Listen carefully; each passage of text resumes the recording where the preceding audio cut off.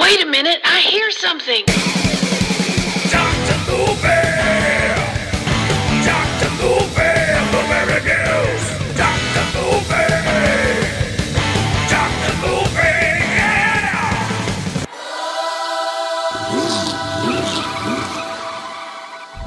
Hey everybody, welcome back again. It's another episode of Dr. Movie, your favorite podcast on wheels. Or favorite podcast behind the steering wheel, or pick your wheel, I don't care. Any wheel you like.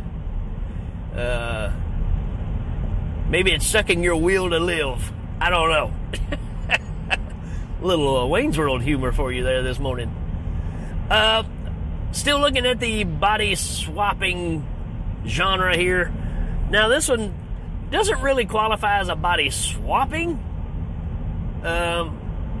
Maybe the size of body swapping, which ironically is this movie is kind of the same story as Shazam, even though Shazam's a lot later. But I think they kind of use this as a template of how to approach the new Shazam movies, which, you know, maybe I'll talk about eventually. Just saw the newest one, and it's okay.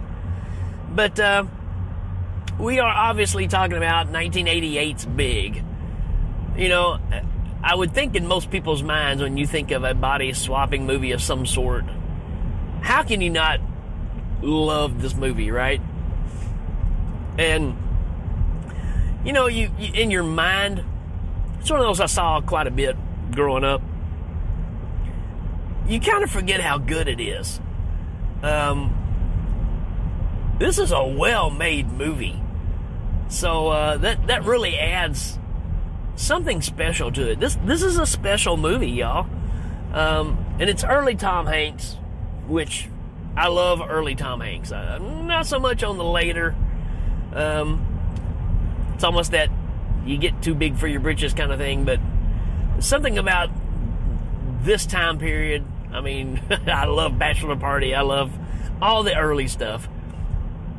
Because he really knows how to capture the kid, right?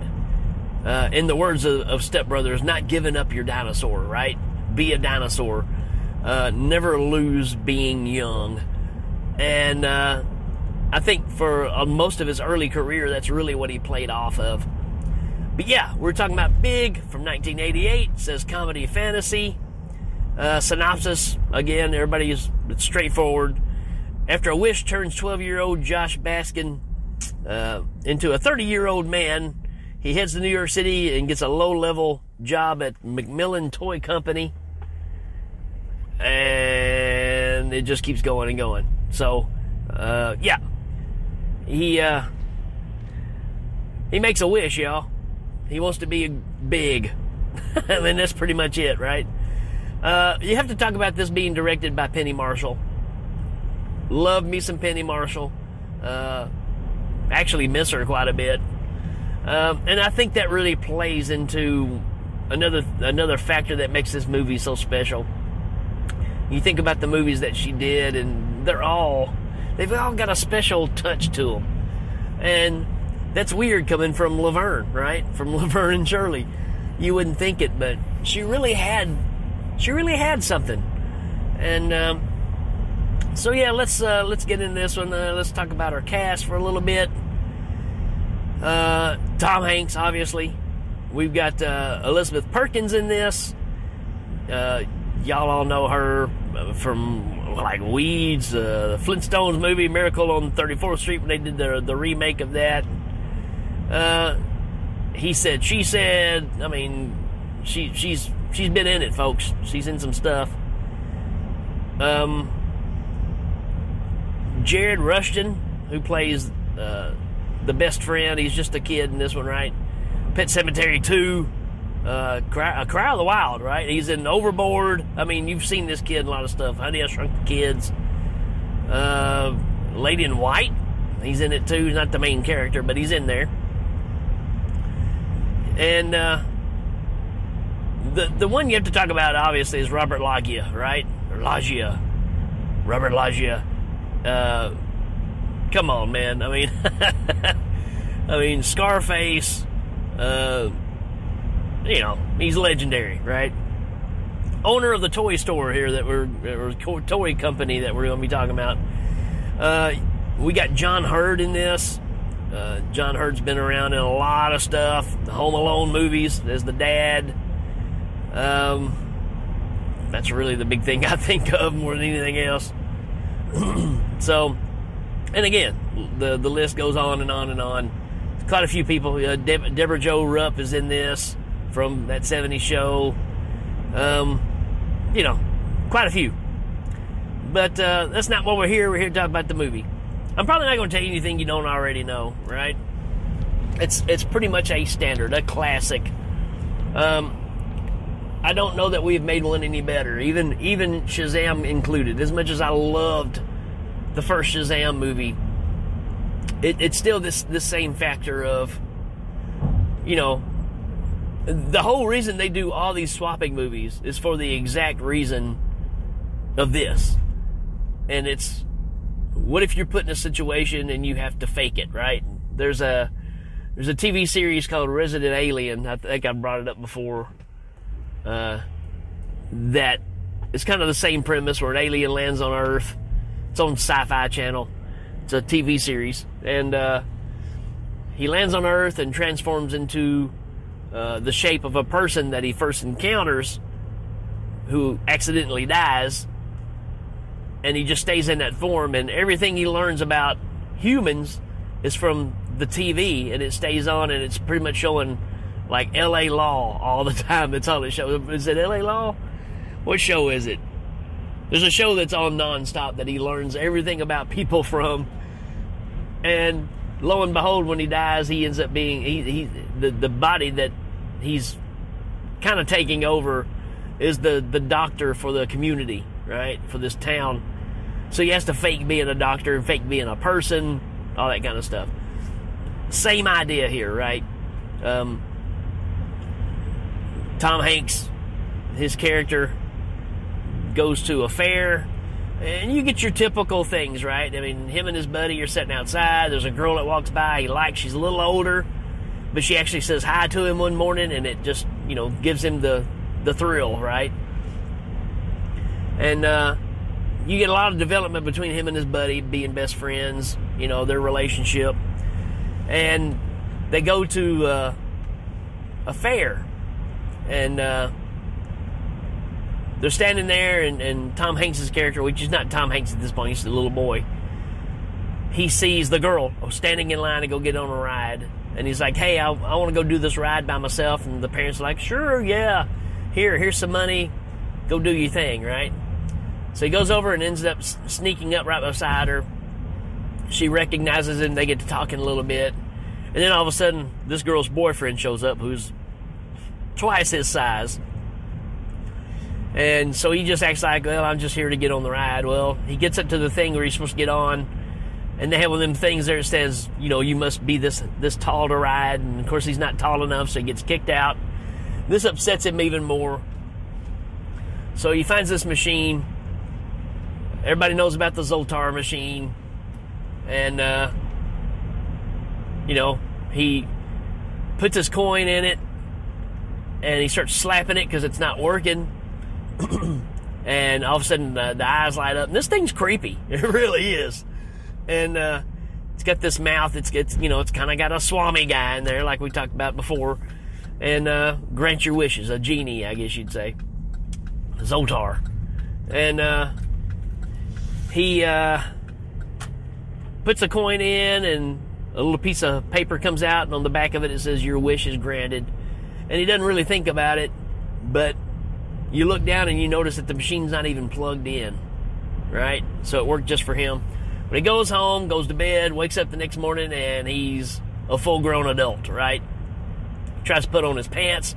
You get the Tom Hanks humor in this. He sneaks out of the house because he's so scared he don't know what to do and doesn't know how to go tell his folks that now he's this 30-year-old man. He decides to build up the courage and later on and go back and try to tell his mom, but his mom thinks it's some kind of guy that's broken into the house. It's probably going to try to rape her, and he's trying to explain that it's him, and it doesn't go well. So now he feels like he can't be at home. He goes to school and sneaks into school, finds his best friend. And again, it's a situation where it's after gym class, and the kid's putting up all the balls, and he's in the room by himself, and there's Tom Hanks. And again, the little boy starts getting nervous because there's this grown man that he don't know in there with him that's calling out his name. Creepy stuff. And then he has to prove to him that he is who he says he is, right? His best friend. And he comes up. They get this song that they kind of sing together, and that's how he knows. So what they do is they say, okay, we got to figure out, what you can do now. So they take him to New York City. They find him a job for this company, and which is, it's straight up business, right? They're making toys, and you got to remember, he's a kid, right? So it's the perfect situation. We've kind of seen this before too, right? And but he ends up becoming a favorite of Robert Loggia, who's running this thing, and he kind of moves him up into like a vice president situation over time. Well, actually, it happens pretty quick, like a week or something. And again, it's all about child mentality in a human body. And they put him on this board where they're looking at all the new toys coming out, and he's pointing out all the problems with it and why a kid wouldn't want to play with it because he's a kid. So you got a bunch of people that work there that are totally out of touch. They're only looking at the raw data, which, data is important, right? I get it. But you got to understand what that tells you, because they build like this transformer, which was the big toy of the time, but it's a building. And he's like, who wants to play with a building? So what? You made a transformer, but you made it out of something that's not cool. What if you made a transformer that turned into a bug or something like that? And kids would be, and they're like, oh yeah, that's such a better idea. So, but the thing is this is brought up by, I can't think of his name at the moment. Let me see here. John Hurd's character, Paul. I'm trying to think of the character name. So Paul is the one that's bringing up this idea, and of course, again, Josh, which is Tom Hanks, is pointing out all the problems. There's also the love interest of Susan, which doesn't start off as a love interest. It's very, very innocent, but she's made her rounds in the company, right? She's dated all the people that kind of get moved up quick. She's trying to find her place in life. Obviously, she's not happy, or she wouldn't bounce around like she does, but currently she's with Paul. But as time goes on, she gets interested in Josh, who really has no interest in any kind of sexual relationship, right? Because he's an 11-year-old kid, right? He's interested, but he don't know the first thing about what this kind of relationship is. So you get all that in this too, right? And you get her realizing how simplistic life can be. It doesn't have to be this humdrum, boring, drawn-out thing, right? You forget how to live. I think that's really what this is pointing out is. And that's the beautiful thing about Robert Loggia is, he's let the business overwhelm him, and he's forgotten how to live as well. And Tom Hanks' character kind of reestablishes that for everybody. And that's kind of the beautiful thing about this movie. And obviously it gets to a point to where he wants to go back home. He's actually going out into the world, become successful. And again, like in all these movies, you get isolated and you forget your best friend, and you kind of damage that friendship, and you're throwing away a lot of things that you hold so important in your life due to a career, right? And so it makes some very strong start points about all that. It gets to the point where Josh, which is Tom Hanks, just wants to go back home. Wants to go back home and be a kid, right? And his buddy, Billy, has been reaching out and trying to contact and find out where there's another Zoltar machine, because it's the only way to get this to change again is to go and, make the wish to be reversed. And sorry about that. That's that's the game plan, right? But again, Josh loses focus because he gets so wrapped up in this new life, the new job, the money. He's got his own place. His house is full of toys. So you kind of get that left behind kind of thing with his buddy. Lo and behold, he finds out where the machine is. And again, the castle starts to come crumbling down, and Josh just wants to go home. And he finally gets to the urge to go and change all this, but the only thing he's going to leave behind is this relationship with Susan, which he ends up caring a lot for, right? And we do get the scene at the end where after he makes the wish, she drives into his house. He gets out and he starts walking, and at one point she looks and he turns back around. He's in his suit as an adult. Then all of a sudden he's a kid in an adult suit, right? And he's running to his house. His parents have been missing him this whole time. And, it kind of gives you that ending, right? And, again, I'm not telling you anything you don't know. I mean, if anything, I hope it re-encourages you to go check it out again and really pay attention to how well this movie is put together. I mean, we all know the things that stand out, the piano, the dancing piano scene, all the crazy stuff that's in it, right? All the great Tom Hanks stuff, the caviar, he's a little kid trying caviar and he just spits it out right there in front of everybody, eating the little corn, right? The little miniature corn. But overall, this is such a well put together movie that I think gets overlooked. And it's a shame because I was sitting there watching it with my wife, and I was like, this is a really good movie. Not just story-wise. I mean, the story is fantastic, the whole Tom Hanks thing, but this is a well put together movie. So it still holds up, y'all. I mean, and you gotta appreciate the 80s technology being a forefront in this movie too, as far as his work, his computer. His John Lovett's working right beside him in the office. I mean, all that's just great. So, highly recommend it. This is a 5 out of 5. I mean, I thought maybe it would pull it back, and I like these other movies just as well. This one is just a little bit above normal with these flicks.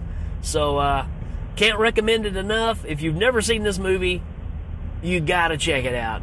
If you have seen this movie, you need to watch it again. It is a special movie, y'all. I'm telling you. And in my mind, it's that thing again of I'm surprised we haven't remade it. Well, we have. It's just Shazam. And if you haven't seen Shazam, I recommend the first one for sure. Second one, I'm still trying to figure out my feelings on that one. But the first one for sure feels just like Big. Even has the best friend kind of setup scenario, just like this one. And so there you go, folks. That's my take on Big, and hope you enjoyed it, because I did. Until next time, folks, we will check you later. Dr. Movie!